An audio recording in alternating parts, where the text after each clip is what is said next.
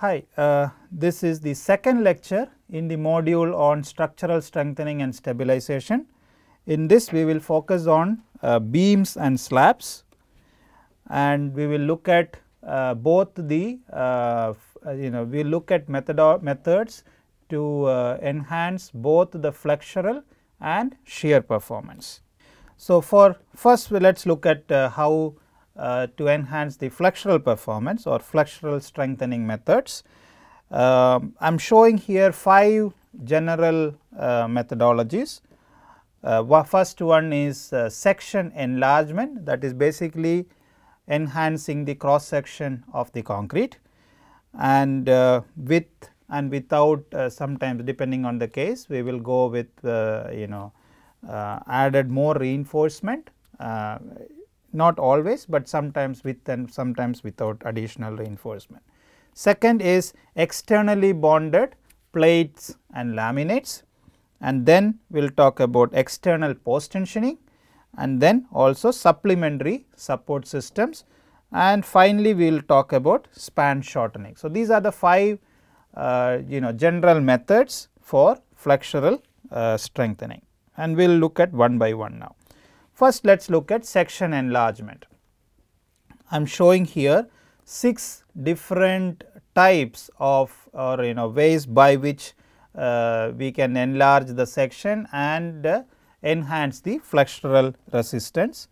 First one, a beam overlay, where you can see. So, in all these drawings the dark gray region indicates the existing concrete system, and the lighter gray towards the outer or peripheral region with the concrete typical concrete hatch, that indicates the repair material or the new concrete.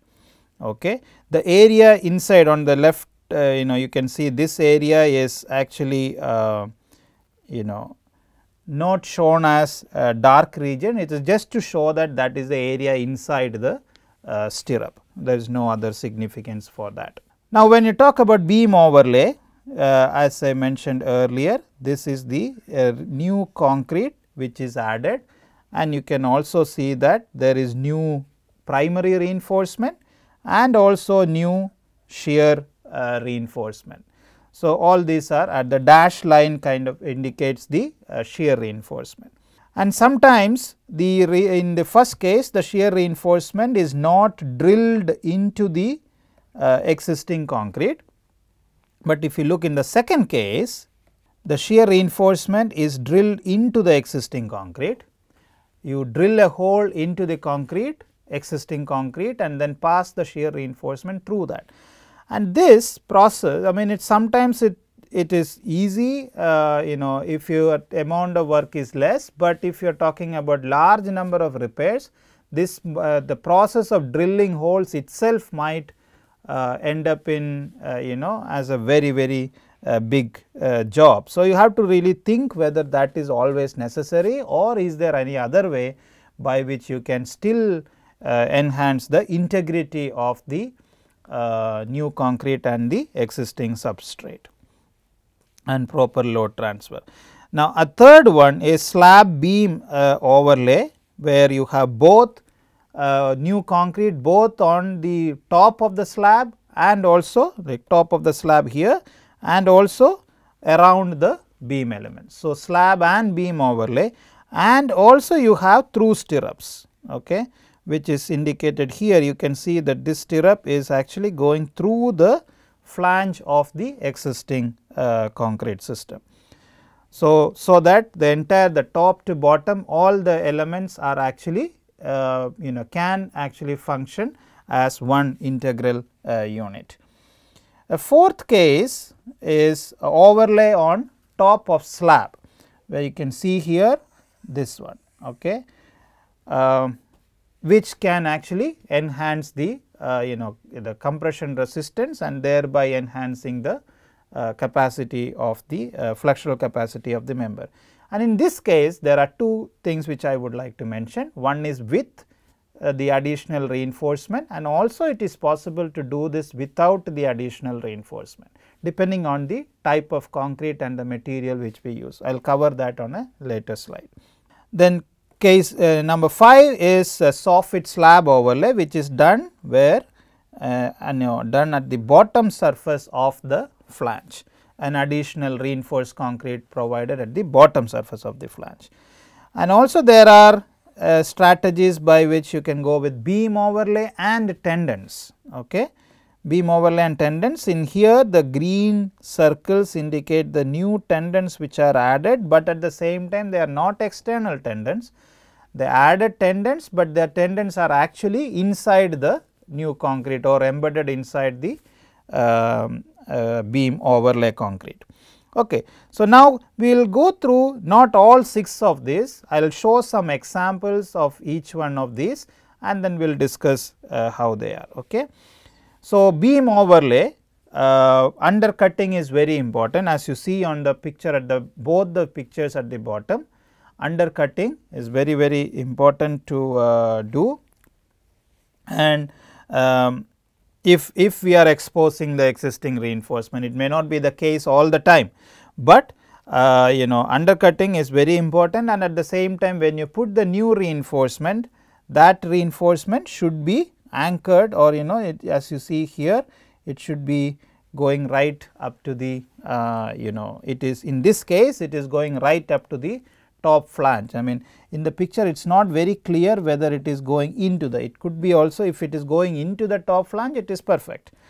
Now, the bar should be clean, and also sometimes depending on the exposure condition which you have, you can actually apply anti-corrosion treatment, but make sure that those chemicals are not they are not spread or pasted or painted onto the concrete surface, because then that will function like a very weak layer which will lead to delamination of the new concrete from the existing concrete.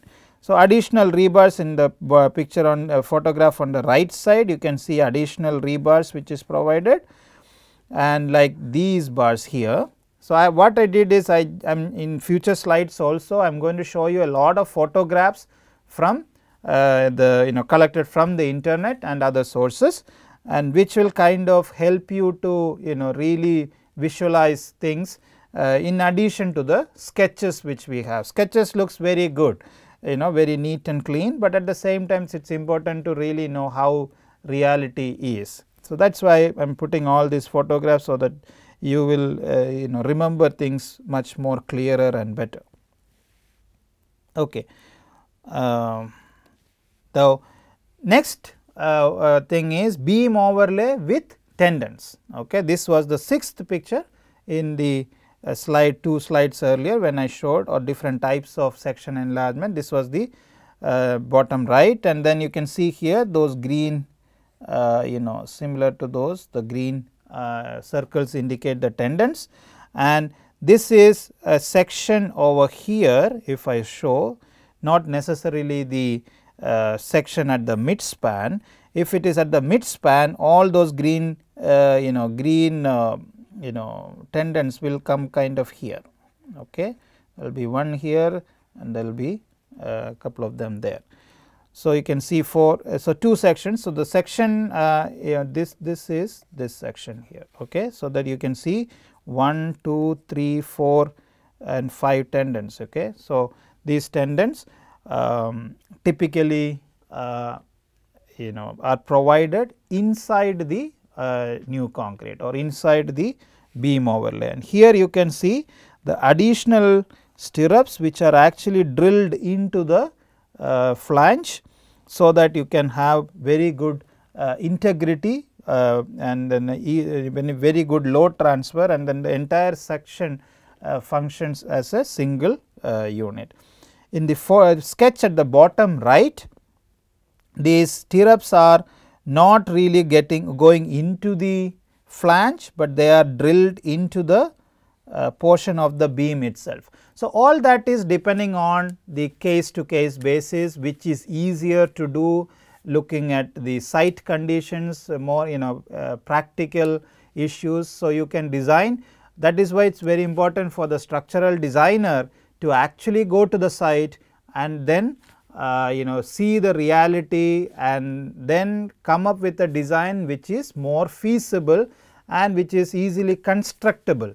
So, these are also very important, because sometimes we see drawings which when you go to the site it makes a lot of difficulties to actually implement them, or constructability is not really thought by the designer. So, structural engineers should really always think about how their designs are going to be implemented. So, good engineers think about all that. Okay. So, I request you all to make sure that you know how what are the practical difficulties and all that must be thought through before suggesting a particular design to the site. Now, another way of section enlargement is overlay on top of slab. So, as you see on the sketch here, this is the additional material. So, you can see that on the photograph it is a small bridge. You can see that there are additional reinforcement placed and then new concrete added to enhance the capacity. Okay. So, some of these pictures are just used to show you real life scenarios, and there may be things which are not relevant for this particular applications or the point which we are talking, but look at the points, the relevant points in all the images which I am all the photographs I am going to show you. So, here the photograph was selected because I can show you the additional reinforcement and at the same time the additional overlay concrete. This is an example, another example where there is no reinforcement provided. In other words, these reinforcement is not provided in this particular example, okay, but the concrete is ultra high performance concrete, okay, which has very fine fibers to prevent cracking, and they are very thin layer, but very strong material, okay, very strong concrete.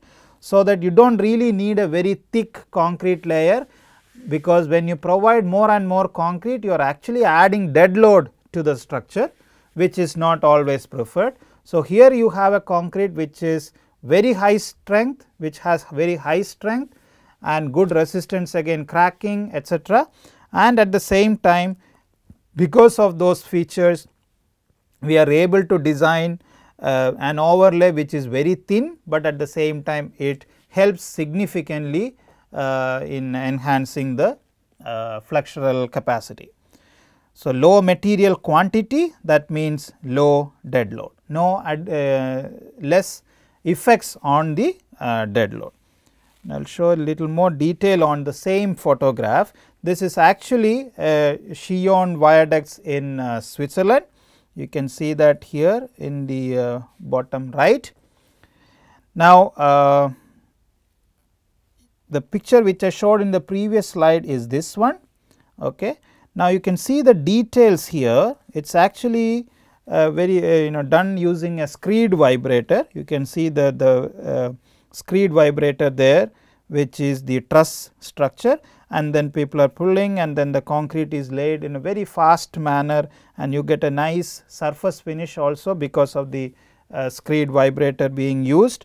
And the height is just about, you can see that wooden planks which is kept here, wooden the wooden pieces, and then which is just about 1 inch height, and that is the height of that newly added concrete overlay. So, very thin element, very high strength concrete, which helps in increasing the flexural resistance or flexural capacity of the bridge. The details like why they went for this thing, they had an experience of alkali aggregate reaction, and then the structure was about 50 years old, and then a major upgrade was conducted, or the structure was upgraded to ensure that the new seismic resistance standards or whatever the requirements are met, and then more water resistant or moisture resistant, and improve the overall structural properties. So, these are all the things which were considered, and based on those consideration ultra high performance concrete was used as overlay, and more importantly no additional reinforcement were used. So, we can enhance by just the adding a very thin layer at the top. One most important thing when you talk about these thin layers are how good the bond between, like we said, there is no reinforcement, these reinforcements are not there, okay.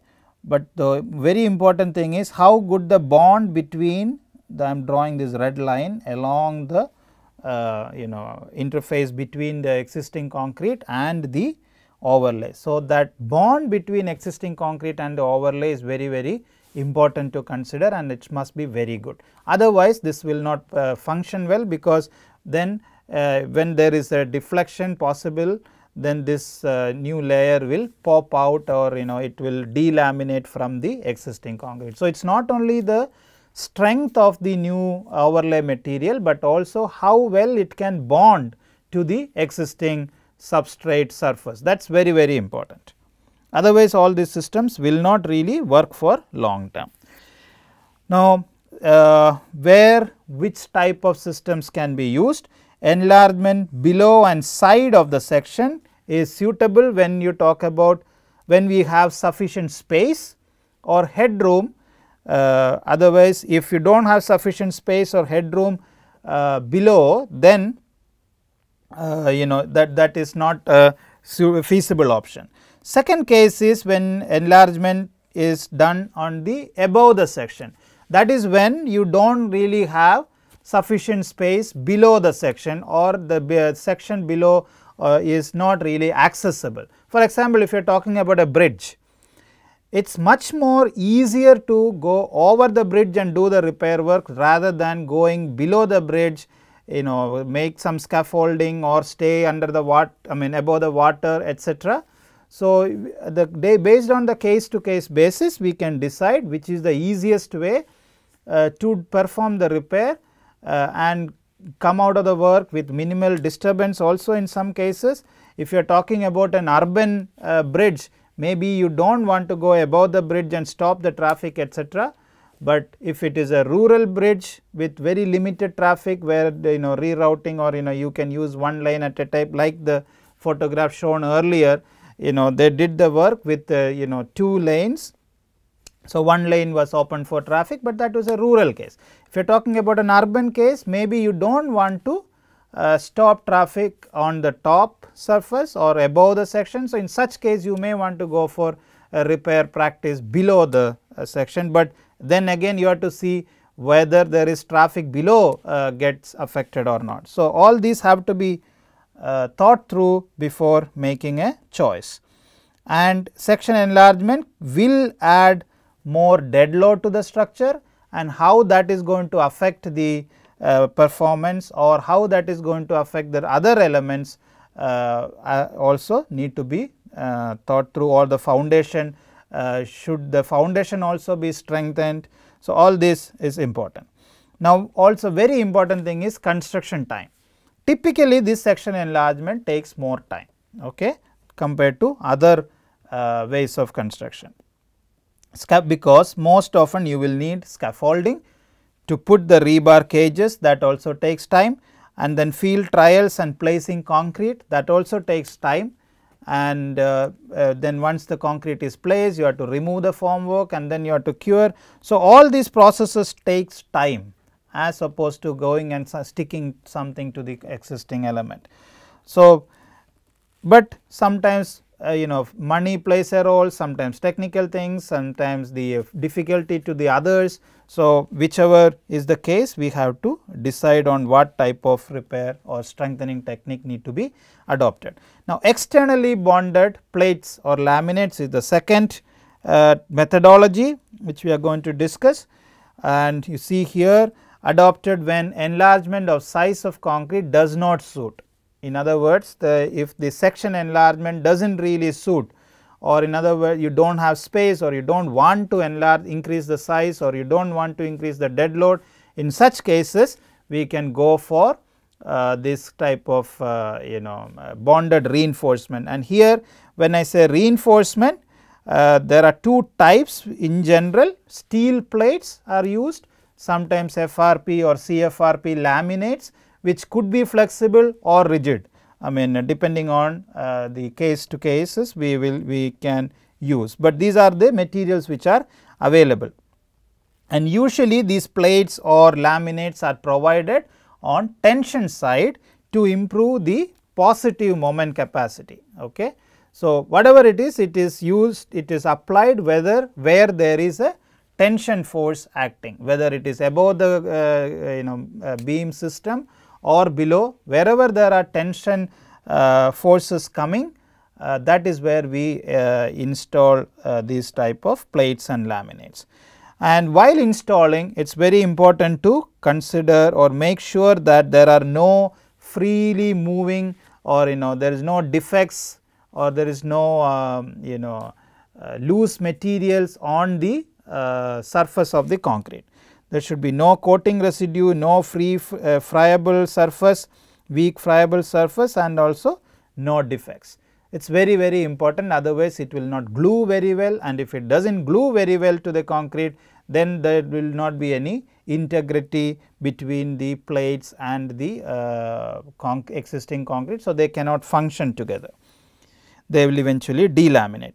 Now, how to anchor or glue these plates to the concrete? Sometimes only glue is used, but most often glue plus bolts or some kind of fasteners are used, so that there is a mechanical anchoring also happening. Because if the glue fails, the system should still be there, and at the same time sometimes this because of the bolt system, it helps in at the time of construction, because the bolted system will hold the plate in place, bolts will hold the plates in place, and you can use a glue which can take more time to cure also. So, it is more of a application or a practical issue why a bolt and glue is used. Now, bonded steel plate, let us look at steel plates first, and then we will talk about examples of FRP laminates.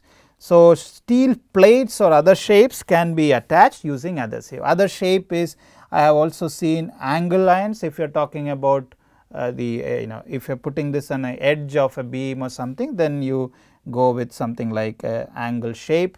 So, whatever is the shape of the structure, and gluing is easier than drilling plus bolting, but sometimes considering the field conditions, you do not want to hold this plate with hand or something for long period. So, it is sometimes better drill hole, bolt it, and then inject the glue or epoxy to the space between the plate and the concrete. Quality of workmanship is very important and critical. How surface is prepared, how the bond strength of the epoxy or the glue to the adhesive to the concrete, and plate should be long and thin. That is also something important to think. They should be long and thin to avoid brittle plate debonding. Okay. So, the plate should not come off. If it is too rigid or too thick, then there may be a possibility of debonding from the concrete surface. Now, supplemental anchors to prevent debonding caused by the high local bond stresses, we can provide anchors, that is those balls which you are talking about, and also they provide additional shear capacity. If you are talking about plate, if there is a lateral movement or a movement along the interface, if you provide these mechanical anchors or the studs into the existing concrete, that will also help in increasing the shear resistance, or they will not fail due to shear force. Okay. So, steel plate, you can see an example here. This picture I showed, it is not a plate, but I thought this is a good picture to tell you, it is not a steel plate, it is a CFRP laminate here, but I thought this is a good photograph to show you how this process should be. First thing is, whenever we are talking about strengthening, the first thing to do is release all the loads acting on that element if possible. Okay. So, here you can see on the sketch on the bottom on the top right, there is a dash line like this. This one is a dash line and this is also a dash line, which is basically showing the deflected shape of the member. I am going to erase those two lines. Okay. So, you can see that black dash line, that is a deflected shape. Now, first thing to do a repair or a strengthen this is to lift this, use a jack or something, and to lift this and then retain that original shape of the slab. Once the original shape is retained, then we stick a plate or this steel plate or a CFRP plate to the bottom surface and glue it there. And if you do not have enough facility, or if you do not want to, if the let us say the glue takes long time to cure. So, in such cases we can actually anchor it or bolt it and then inject this is the glue we are talking about, then inject that into the space in between. So, it will it will take its own time to cure and then you can do other things during that time. Okay. Now, in a building, example for a building, you can see here there are bolts provided, whatever I just showed in the previous slide. So, bolt, and here also you can see a lot of rivets, looks like a rivet and which is provided to hold the plate and then facilitate injecting grout into this place. I mean, first you will anyway provide some grout, I mean some glue there or adhesive, but if required we can also go the other way by injecting into the space between the plate and the concrete surface. One more example of this injection is the same what I just discussed. You can see here also, this is a very old example. Okay, you can see here these are all the bolts which are holding the steel plate, and then this person is actually filling the gap between the concrete and the steel plate and then allowing that material to take its own time to cure. Once it is cured, then you can remove the support system. This is the support system you can see here. So, once it is cured and then it can take that glue can take the load or the adhesive starts functioning, then you can remove the support, temporary support systems. Now, let us talk about fiber reinforced polymer composite. It consists of high performance fibers, very strong fibers embedded in polymer matrices. Okay. Very strong and very stiff fibers. So, you can see the stress strain graph which indicates high strength and stiffness, which is embedded in a resin which may not have very high stiffness. So, the composite have a behavior which is in between. So, this FRP composite behavior is what is important to consider, and these comes as a flexible roll material which you can roll over, and at the same time thick stiff plates are also or rigid plates are also available. So, comes in three major fibers which are used are carbon fiber, glass fiber and aramid fibers. Key properties based on or which makes us use these materials is they are light in weight. So, it is not really adding any dead load to the structure, high strength, okay, and then they do not usually corrode. It is, or in other words, metallic, it is not a metal, it is non-metallic material. So, they do not have the typical metallic corrosion, and then non-magnetic. So, you do not need to worry about electrical short circuit, etc. Only one problem is they are brittle in nature. So, the designer should think about the failure mode of the structural system, or provide redundant systems, so that the structure does not fail in a very brittle manner. So, multiple laminates may be provided, so that they do not the structure does not fail in a brittle manner. Even though individual laminates might fail, the structure will still fail in a more of a ductile mode. Now, preparation of concrete surface is a key process, otherwise they will not glue very well. I already told about it. Very positive thing is they are very easy to handle as compared to other procedures, and it can be done in very fast way.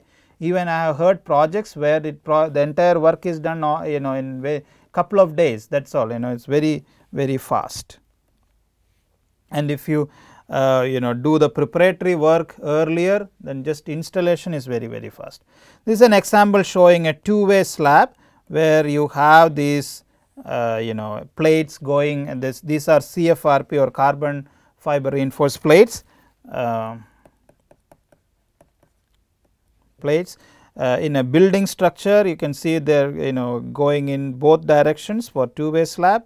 I am just showing all these examples just to keep make you more realizing what the field structures, how they look and all that, rather than just drawings. Now, bridges with minimal headroom. So, you can see this is a culvert actually. You can see a very small headroom available here, and it was very easy to install something like this rather than going for an increased thickness or more concrete at the bottom with additional reinforcement, etc. So, beam the overlay at the bottom will be very difficult to practice also, and getting a quality product at the end is more challenging. And one thing is, this is passive strengthening with CFRP plates, and you can see here they are not pre-stressed or anything. It is just glued, and it is not even going till the end, because it is mainly to resist the flexural properties. So, you can see here it goes up to here, and this glued to the concrete surface. Now, other typical application of this kind of plates is pre-stressed, which is an active system. Again, you can see this girder here, which is pre-stressed. You can see the marking of how the concrete surface was cleaned. You can see that bushing wheels marking on that. So, cleaning is very important, otherwise they will not work very well. They are cleaned, and then glue or whatever the adhesive is applied, and then the carbon fiber reinforced polymer is placed, and then it is pre-stressed. So, first you create an anchoring region with the metal system, you can see there, and then attach this CFRP laminate to that, and then from the other end you pull it or you pre-stress the whole laminate, which will, what it means is, you can see the jack here, which is basically pulling the or pre-stressing the laminate. This will result in an active strengthening. In other words, as soon as the work is over, immediately the CFRP laminate start taking the stress or start sharing the stress. Now, I am going to show a case study where this FRP laminates were used. This was actually a building which was attacked by, which had a fire incident, and basically like a lot of furniture and cushion materials were and the partition walls, panels, etc. were actually functioning like the fuel for the fire, and it lasted for a couple of hours, and then the hall with RC concrete frame and roof slab and brick masonry walls, they were all attacked by the fire, and then beams and columns were strengthened to compensate for damage and for taking additional floor to be built on top. So, this incident was used for enhancing the capacity so that we can build one more floor above. So, you can see in the picture, first thing which was done was removal of the plaster and the concrete which got damaged. So, you can see here all the plaster and concrete, everything is removed. Not much damage was observed on the brickwork anyways, but concrete really had a lot of problems. So, this here also all the plastering material and the damaged concrete was removed, and then new plastering material was applied or replastered and then cleaned. The surface of the plastered surface was cleaned so that the chemicals or the primer can be glued well. So, after the surface preparation, you can see a person cleaning it here, and then into the cleaned surface this primer was applied, and then the laminate, the stiff plate was applied at the bottom. You can see there the stiff plate was glued to the bottom where the tension forces are acting, bottommost fiber, and then after that, for better confinement, this the flexible sheets were also glued to the surface. Excuse me. So, the flexible FCFRP sheets were also glued to the surface. You can see here this is the primer, and then you can, this blue color, it is again the glue, and this is the laminate. Now, after that, the for preventing the delamination of the sheets from the concrete surface, and they were anchored to the to the substrate concrete, and how it was done was I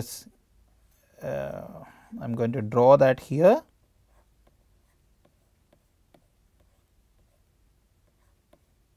So, as I draw here, first the fibers were inserted into a hole which is drilled into the concrete with sufficient glue, and once it was held in place, and then the remaining fiber which is protruding out, what kept like a star shape or spread like this. You can see here also, you can see these two, look very closely, and here also you can see how the anchoring was done. So, I am going to delete these markings so that you can see what I was just telling. Okay. So, this kind of, it just opens up, and then again that was glued. So, you have a non-metallic nail over there, or an anchor, a very good anchor.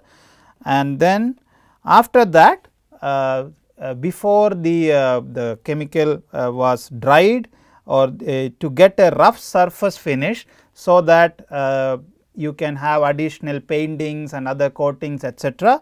To get, you need a rough surface. For that purpose, sand was sprayed on the epoxy surface. So, you can see here, to get a rough surface finish.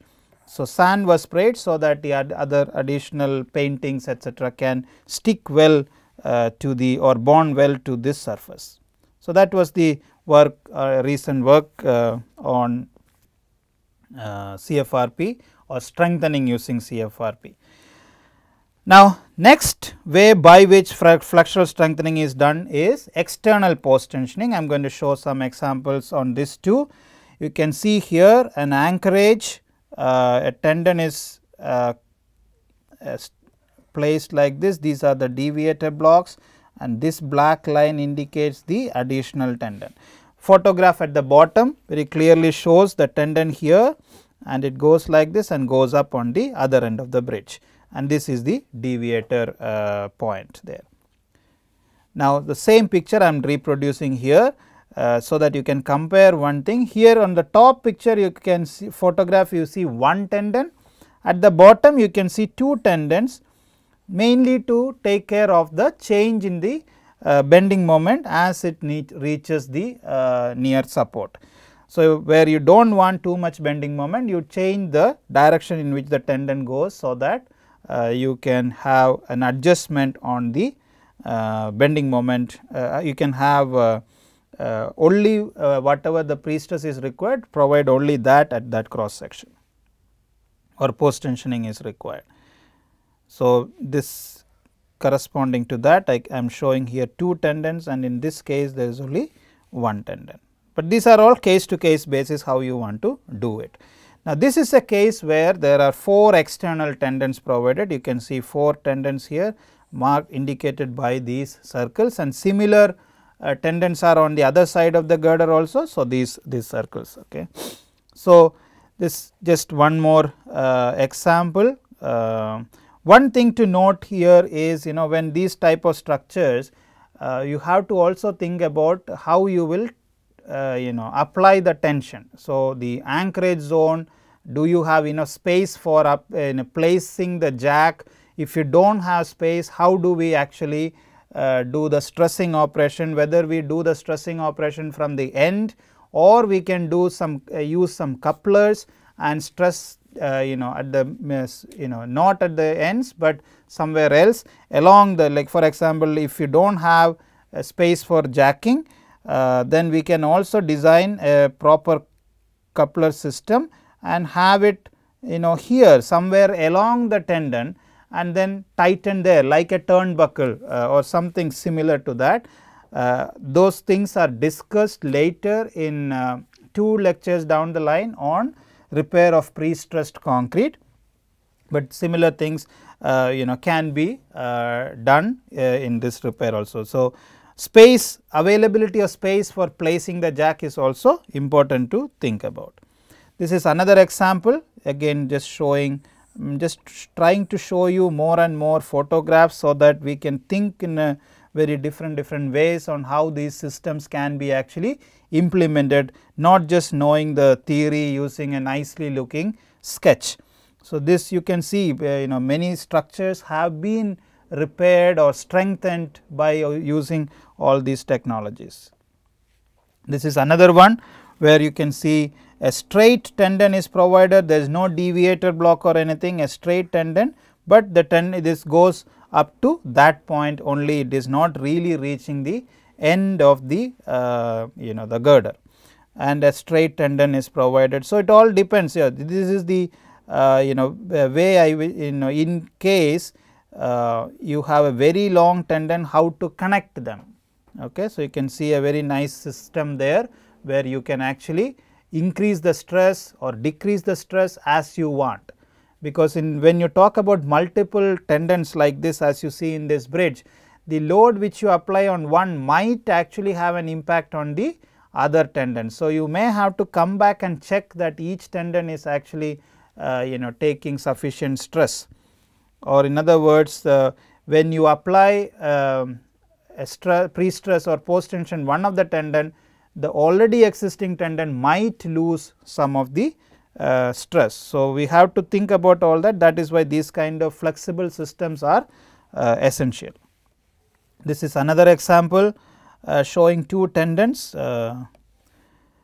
and external post tensioning is also done on bends, pier caps, etc. Not only the the girders, but also the elements which are supporting the girders.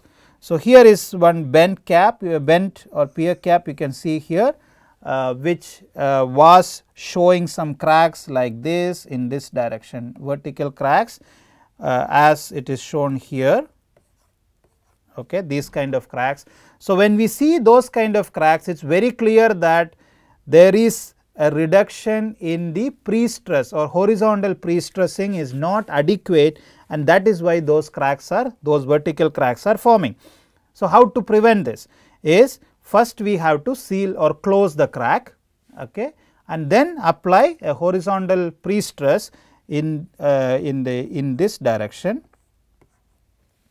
So, you have to compress the element, and first you have to fill the cracks with epoxy and then compress the element, so that it really the problem does not happen again. And so, flexural cracks are pressure epoxy grouted prior to pre-stressing. It is not that you first do the pre-stressing and then fill the crack, no, it is the other way. First you fill the cracks with injecting epoxy into it, and so that there is proper load transfer possible, or uniform load transfer possible, and then you apply the pre-stressing. So, the cracks have to be closed, so that load from one side of the crack is actually going to the, or transferred to the other side of the crack. That is very important process. This is another example where similar strengthening is happening. You can see all this. In this case, these are actually, if you look very closely, they are not strands, they are actually high strength pre-stressing rebars. Okay, it is not strands. Okay, but usually you will see both, strands and rebars are used in this, but if it is strands, they will be typically mono strands which are coated with grease or wax and then covered placed inside a plastic sheathing. So, protection mechanisms of these repair systems are also equally important or probably more important, so that the system lasts for as long as possible or as long as we desire. In this photograph, there is a column section expansion is also enlargement is also being done, but I am not going to discuss that right now, that is a separate topic. So, what are the key features which we have to think about when we talk about external post tensioning? Okay. They are very effective to increase the flexural and shear capacity of both reinforced and pre-stressed concrete members. Minimal weight is added because essentially they are high strength materials, and then effective and economical for long span beams to correct excessive deflections. When the longer the span, then these becomes more economical and more effective, and standard pre-stressing strands or rods can be used. End tankers can be made of steel fixtures bolted to the structural member that are cast in situ, like it was shown in the previous two photographs also. There were thick steel plates at the end of the bend caps bends. Now, all existing cracks need to be epoxy injected first, and if there is any spalling or any of those surface repairs also need to be finished or completed before we do the pre-stressing of the element. Now, next is a supplementary support system, where we are talking about structures which might have significant deflection or deflection and which need to be strengthened. One way is if there are, one example is where like look at here in the bottom left two images before and after, you can see how the if there is significant deflection, and then that deflection can be nullified, or the whole system can be jacked up by using some supplementary support systems. You can see here, this is an example photograph where it is a jack where the height is actually adjusted. Now, span shortening is another widely used practice to enhance the flexural capacity. It is not only capacity, it also helps in enhancing the stiffness of the member by reducing the stress coming on the existing members, or the amount of stress coming on the existing members. Then various methods by providing column capitals, as you see here that is mainly for a slab system, where even for beams it works, but the picture shows shown is for a slab system, where by providing these capitals the the span for the remaining slab is actually slightly reduced. And also you can provide diagonal bracing system or additional columns like this. You can see here the photograph over here, it shows that how they look like. And main problem is when you provide this additional bracing or knee supports, the space constraint is a problem, okay, and cost effectiveness is also another thing which we have to look at. I am showing a zoom out image of this, so that you can see this is the bracing which we are talking about. You can see all these inclined elements, they are all the knee supports which we are talking. And now, when you talk about these knee support, they are actually resting on to the columns which are visible, and then that lateral load resistance, how the columns take these load, that is also something need to be considered, and if they also need to be strengthened along with this work, that also need to be done. This is an example photograph where not a concrete structure here, it is just a bamboo structure which I saw that you can see there is an additional support given here. On the picture on the bottom right, you see a deflected bamboo beam, it is essentially a beam, and that is supported by providing additional knee bracing and also sometimes this vertical column. So, just thought of showing you this nice image which I took it in one of the restaurants in Gujarat. So, it is not only concrete structures which have problem, even other structures also have problem, and there are these type of techniques which are not necessarily adaptable or applicable only to concrete, it can be applied everywhere. This is a roof slab, heavily corroded reinforced concrete system, and these bars only, I actually visited this site, and it's almost nothing, it's just not really taking any load. I felt that even it is standing because of the probably the arch action or something of the concrete itself. The whole concrete is probably under compression, and this temporary supports are there. So, in such cases, how we can without really removing everything, we can go for an overlay, but at the same time overlay just to cover up, but at the same time if we can reduce the span, that is a feasible way of doing it. You can just most of the houses, you do not want very large, if you want to renovate these kind of structures, you want to also come up with a feasible solution which does not take much time and does not create much difficulty to the inhabitants. So, attaching just simple cross bars like this to that floor, that will actually finish the job faster. You can attach to the concrete beams available, I am going to go back the concrete beam. So, this if you take this beam here, you can actually attach the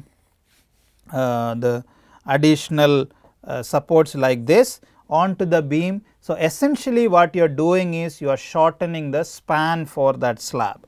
Okay. So, that might work, and then you can provide some minimum reinforcement required, and so that it can be really safe, and also if such steel elements are provided, and depending on the environment, if it is an indoor environment, I think it is okay, but if it is an exterior environment where you have moisture issues, then you can also probably provide concrete around the steel, and then or encase the steel member inside the concrete, which will help in protecting the entire structure.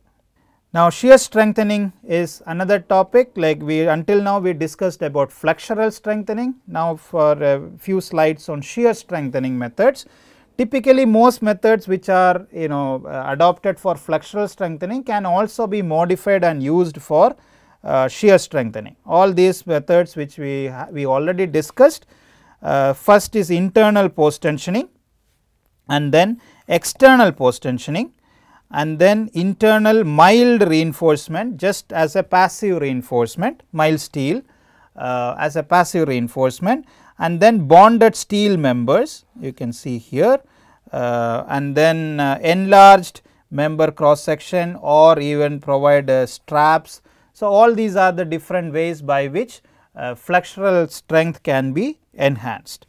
So, I am going to show you couple of examples on some of these, and then close the lecture. So, strengthening the parapet bridge using internally placed, this is a case study where you can see here a long drill, and that is used to drill a very long hole through the deep girder, which is visible and which is in very bad shape. So, they drilled this hole without really damage. You can see the hole here on the second photograph, without really damaging the reinforcement. So, they found a space between the reinforcement and then drilled through that and then placed the additional cables through that and then post tensioned them, or in this example it was a cable duct, but you can use either a strand system or a cable system or a high strength rebar or high strength rods. So, anything can be used depending on the amount of stressing required or the load required, etc. This is external post tensioning, because drilling that hole, if it is a deep beam, it is a lot of work and sometimes it is not very easy and practical. So, in such cases we can go for external post tensioning, where drilling is required only for this much length, very short amount of work, and then you connect either a rod or a strand or a cable system, so that the shear resistance can be enhanced. One thing to tell again, if you do this, the crack should be filled first with an epoxy injection or something before doing the post tensioning of the element. And why we fill the crack first is so that the load at the time of application of post tensioning, the load can be easily transferred and in a uniform manner all along the crack. That is the reason. Now, CFRP straps are also widely used for external post tensioning, for enhancing the shear strength. You can see the sketch here. All these brown color vertical thick lines, they all indicating the straps, and you can see the shear cracks, inclined shear cracks over there.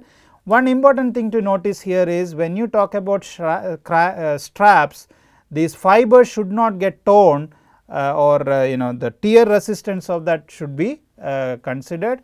Sometimes it may not be very good. So, the best thing is, they are very good in tension, okay, but they might get torn. So, we have to provide a smooth surface or smooth corner, so that at the corner they also can slide over and then take that stress while pre-stressing, and at the same time they do not get damaged.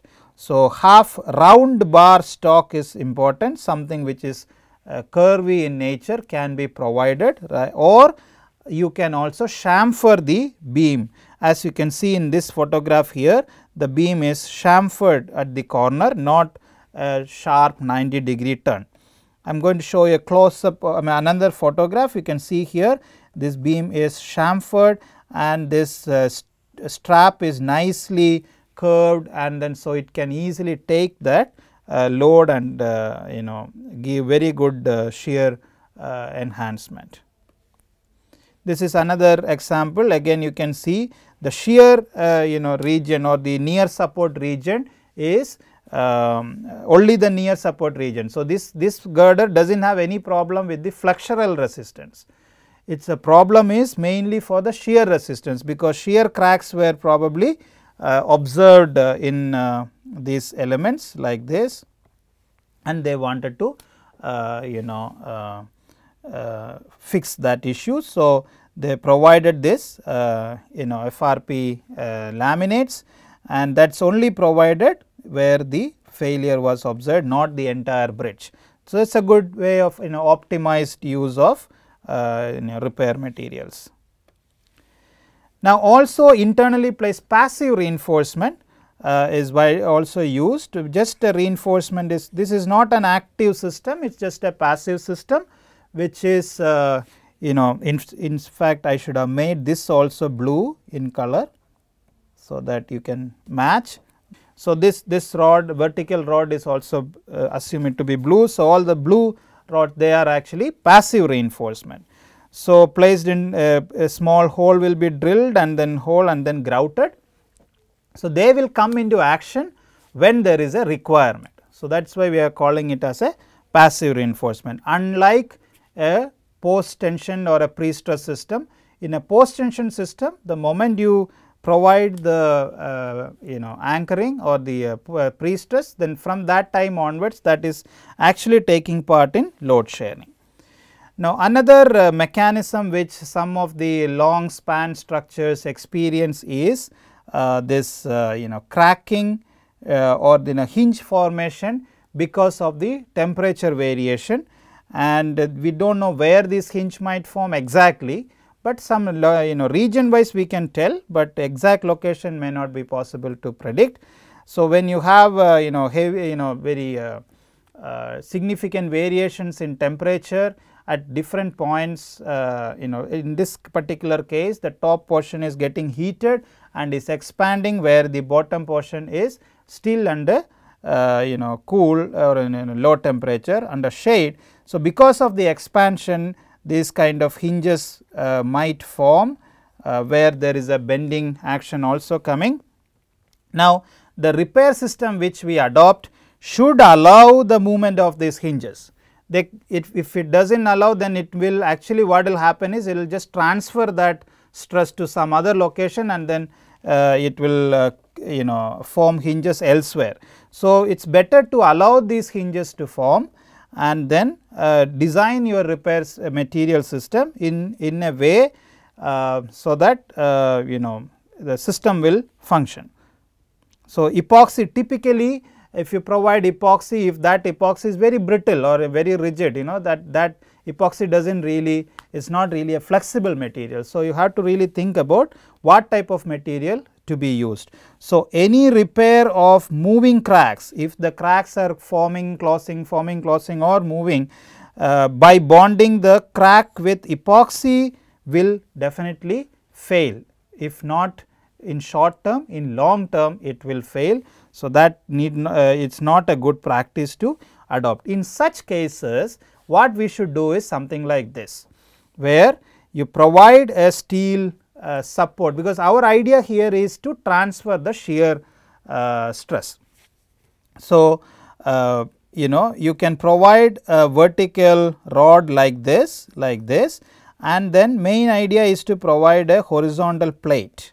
Okay, provide a horizontal plate, the dark gray region, and you can see here this is the horizontal plate, and there is a thick red line.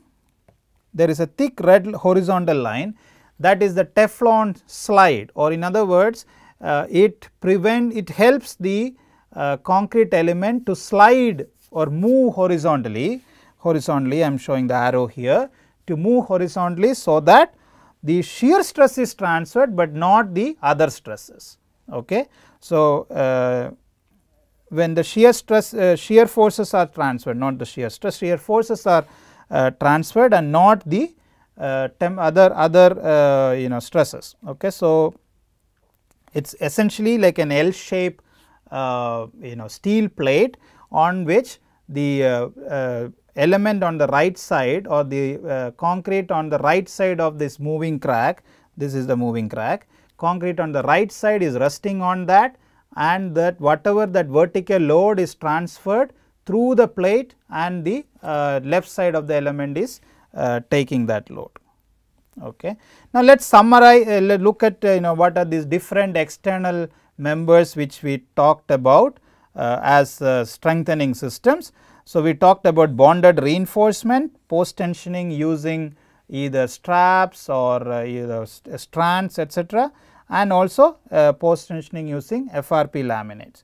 So, bonded reinforcement, strands and laminates, these are the three systems we are going to compare.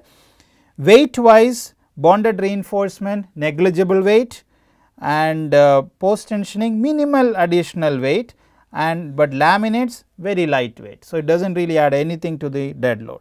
Cost economical and reasonable if it is bonded reinforcement, strands economical, but also it depends on the span or the amount of work, and laminates are costly, and also they may not be good for significant increase in the strength. Okay.